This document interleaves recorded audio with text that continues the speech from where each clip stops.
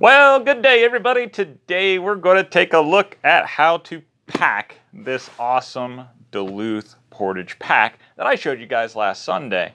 Now, there's some nuances about this style of pack that we have to take in consideration because the Duluth style canoe or portage pack was specifically designed to take on portages.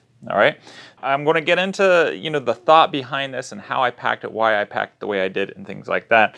And there's going to be a follow-up video that's going to tag on to this because the style of camping that you're doing when you go portaging. At least the style of camping you probably should be doing, in all honesty.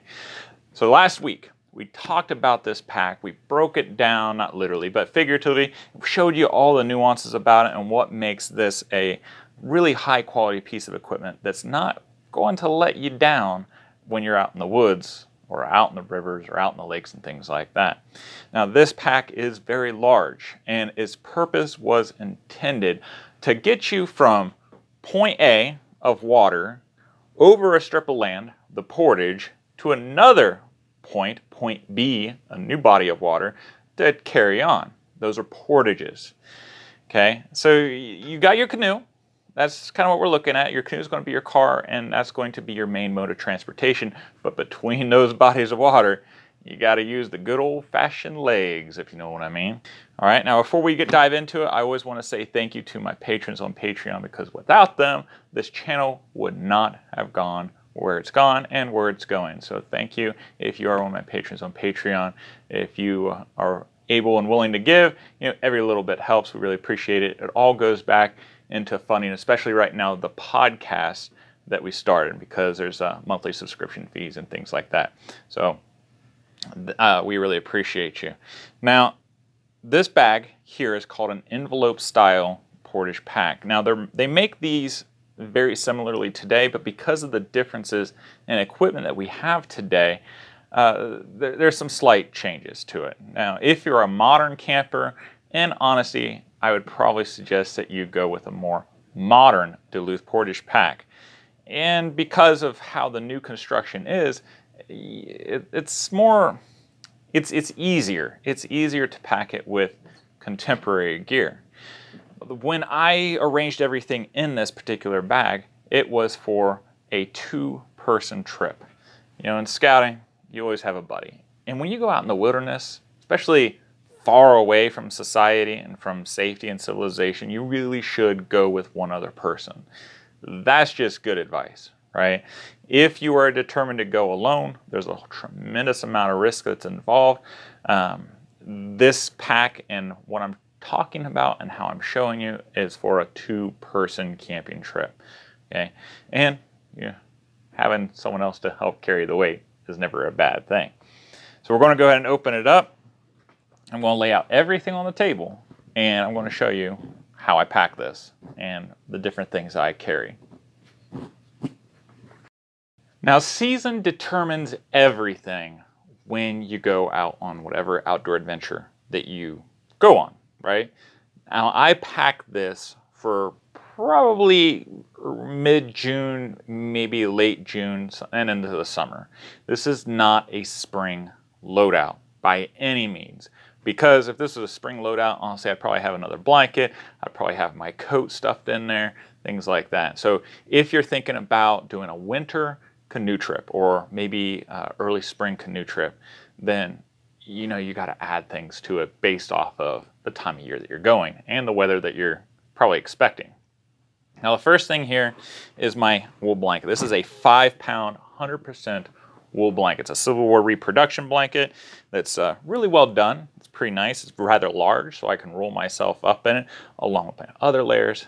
Next to a fire, I'd probably be perfectly fine for late spring and into the summer. So, and also, I'd probably have another rubber blanket on top of this to keep it waterproof. I couldn't find my other rubber blanket, so this is what we're doing. So I always roll these up. Now, reason why you roll it up instead of fold it or have rectangles, because if you roll it up, it's easier to put in and pull out as needed. But it also takes a little bit less space, just a little bit. So I want to stuff that on one side of my pack. In this situation, it's the ones toward me. The next thing is my shelter. Now my shelter, which I guess I could have exchanged this, kind of think of it, put the rubber blanket on my wool blanket. When I did this, I was trying to find my 2 rubber blankets. So I have a full shelter, so 2 shelter halves in this and covered up with one of my rubber blankets. And it's all rolled up. I'm going to put that on the other side.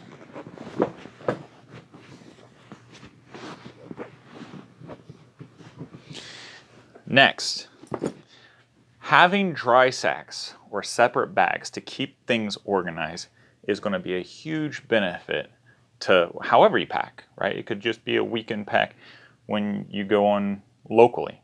But what I have here, and this is my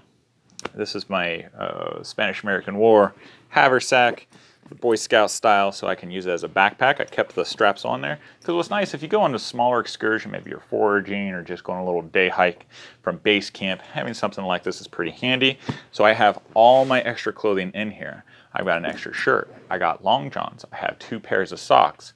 I have extra pair of pants and double check. I don't remember what else. Oh, and my cold weather clothing, like a scarf, my gloves. I have my wool liner gloves, my leather gloves.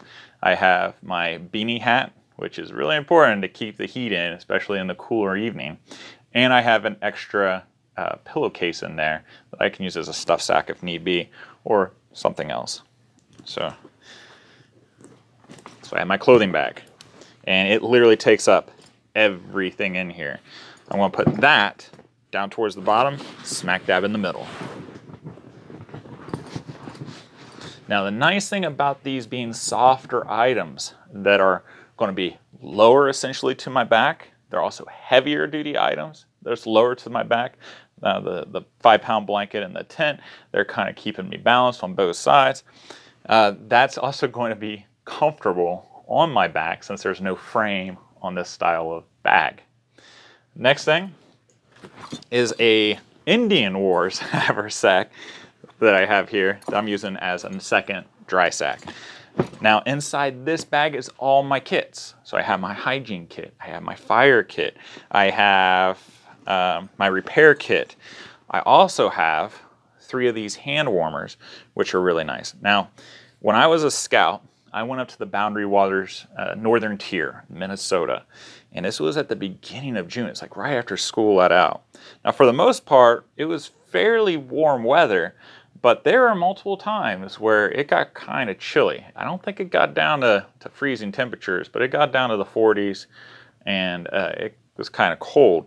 So having hand warmers, especially in a situation if you do get wet, hypothermia, especially around water, is something you have to take in consideration. So I could light one of these up, and I got 3 of them in this bag. I could light them all up, and I could put them in different places on my body, and they're going to give me heat. Okay, so having hand warmers like that, even if it's like the contemporary hot hand warmers, it's going to be really important for your emergency kit. And I also have, just because I like having coffee when I go on my little hikes and stuff, I have my personal coffee kit right here. I have a tin of coffee, I have a tin of sugar, I have a little tin of creamer, and I also have my cocoa in here, so I could make some hot cocoa if need be. So this is my all-in-one coffee kit right there. Nice little bag. And that's towards the top, because I'm probably not going to need the other stuff until I settle in camp. Now that is going to go directly on top with the softer side towards the back.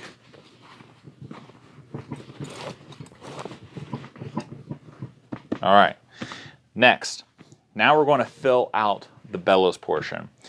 So we got to think about what we're going to need to get to right away. This is a complete first aid kit, not just this personal first aid kit. Now the reason why I'm opting for a larger first aid kit is because you're going to be out in the wilderness. You're going to be far away from civilization. You may have to wait for quite a while to get some help, right? So we have a larger first aid kit that's more comprehensive, has a lot more things in here to treat more serious injuries. So I have my larger first aid kit, and it's going to go towards the top. It's not something that you want to try to dig for in case of an emergency. So I'll put that towards the top there. I have my vest here. Now my vest is a nice extra layer. So once it starts getting a little cooler, midday, or maybe cloud starts coming because of rain, you know, I can throw on this outer layer of vest, and it's going to keep my core temperature warm. Now my arms might be a little colder or chilly or something like that, but this will keep my core a lot warmer. And then with all the extra pockets, I can load that down with the hand warmers if need be and stay warm as well. So that is going to go on the other side.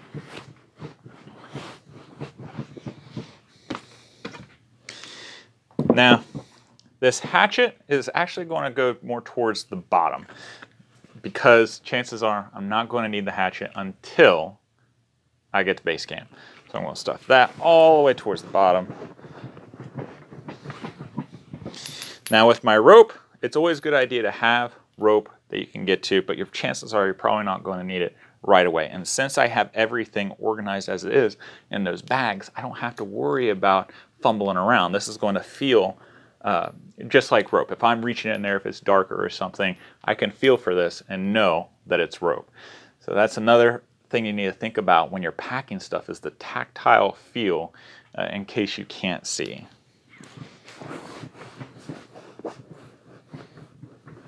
All right. Now, we got my tent poles.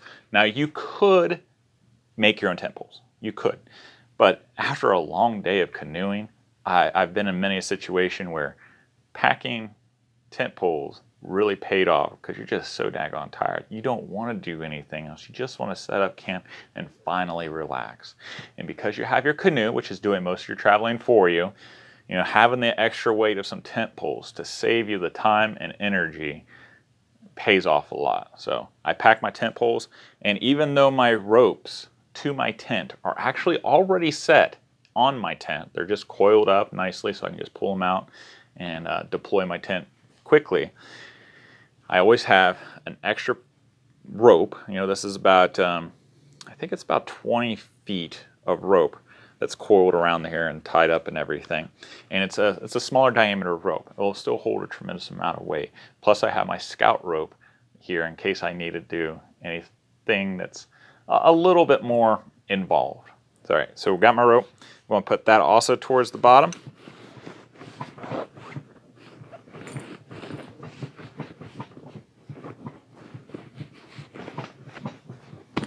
Now, along with that, you may want to take some tent pegs. Making tent pegs is a little less involved than making tent poles. So I opted not to pack some tent pegs in here, but that's another good idea that you may want to consider. Now this is my rain gear. Now this is also rubber blanket, so you might be thinking, well, there's your second rubber blanket. I actually have 3. So this is what I'm going to use as my rain gear. And remember last week, there's a little pocket here that you can stow some of your quick to get to items. So it might be a first aid kit. My first aid kit is already up top. I know exactly where it is. I can pull it out and get to it. So I'm not going to use it for a smaller first aid kit. I'm going to use it for this, my rain gear. So I can set it right up in there. And I might, if I had a map case, I would use it for that.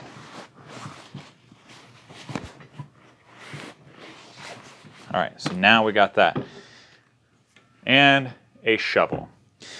Now, I told you at the beginning that this is going to be for a 2-person canoe trip. And as you saw me packing some stuff, you might be thinking, well, where's the other guy's bag of personal items? Where's the other guy's bag of clothing and stuff? You'll see that next week as we get into next week's bag, right? So a little bit of foreshadowing. So what I opted for here is my small scout shovel. It's not necessary, but if you are out in the wilderness, you want to make sure that your fires are contained in some, and sometimes it can be difficult finding rocks or digging out trenches and things like that without a shovel. Also, having a shovel is going to help you for making a cat hole, you know, for your human waste. It'll also help you to trench around your tent in case you're caught in a downpour. That's especially important for these older style tents, because these older style tents, that's why you're taking a rubber blanket for your ground cloth. So if you trench around your tent, it'll drive the rain that falls down on your tent into that trench away from you. So then you're not sleeping in mud. That's important. So what we have here is we got our small little packable shovel. I want to put that right up on top so it doesn't damage my canvas. It's going to be fairly out of the way. Cover it up, and then I'll strap it down. Now, even with all the stuff that I put in here, there's actually more space. So I could have food. I could have more clothing. I could have another blanket in here or something like that for the other person. It just depends on what you're carrying, what your partner's carrying, and how you distribute the weight. This goes back to the patrol method style of distributing weight in a patrol. Not everybody needs to carry a hatchet. Not everybody needs to carry a shovel. Not everybody needs to carry the majority of the food or cook kits or things like that. So when you are going with someone else, you get to split a lot of that communal gear, and it makes things a lot easier. Now, last week, I showed you guys how this carried with just my shelter half and just my blanket. Well, now I'm going to put this on, and I'm going to give you some feedback about the weight distribution.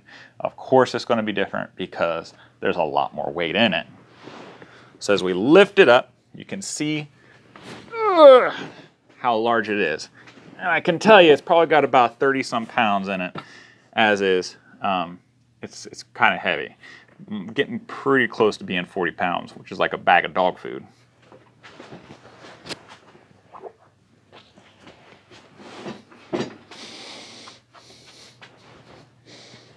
All right.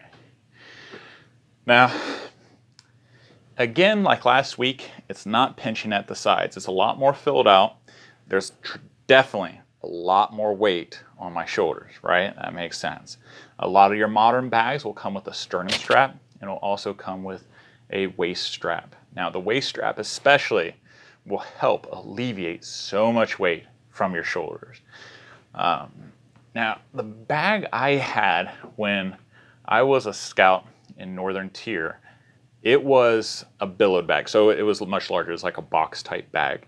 I was like 16 when I went. It was taller than this one by a little bit, and it was just as wide as I recall, if my memory serves me right. But it's also as deep. It's quite a bit. We carried everybody's gear in that, and of course, depending on the bag that you got, one was lighter, heavier, and things like that. But those bags were extremely heavy, were extremely awkward. This one, a little bit lighter, I think, and it's going to be fairly awkward going up the hills. But because of the weight distribution, I don't feel like my body is leaning back, unless, of course, I'm leaning this far. Once I start leaning this far up, just barely straight, I can feel it pulling on my back. But once I throw my butt out and I lean just a little bit, it's alleviated quite a bit because of that weight that's going to be right here. So there you go. That's the bag. Now, what else would I carry? Obviously, all the pocket trash that I'd normally carry on any other hike. I might carry a flashlight on my person if it's not stowed away in the bag like it is right now. Carry a pocket knife, carry my belt knife, my pocket watch, an extra set of matches, might be carrying a coat or a jacket on my person, but everything else, you know, besides stuff that you're going to immediately need, is going to be in this bag. You're going to carry a canteen one way or the other. Now, it's because you're going out in the portage waters, you're already going to have water available. So you'll need some way of treating that water. That's pretty cool, right? Now, if you like this video, please click like. That way other people find it. We really appreciate it. And towards the end of this video, I'm going to have a link to my other bags. And of course, you can check that out some other time. Thank you, my brothers and sisters. If you want to check out the video about the different packs, then check out this link here. I hope you guys have a wonderful week. Give a kiss out to your loved ones, and I'll see you guys next time. Take care.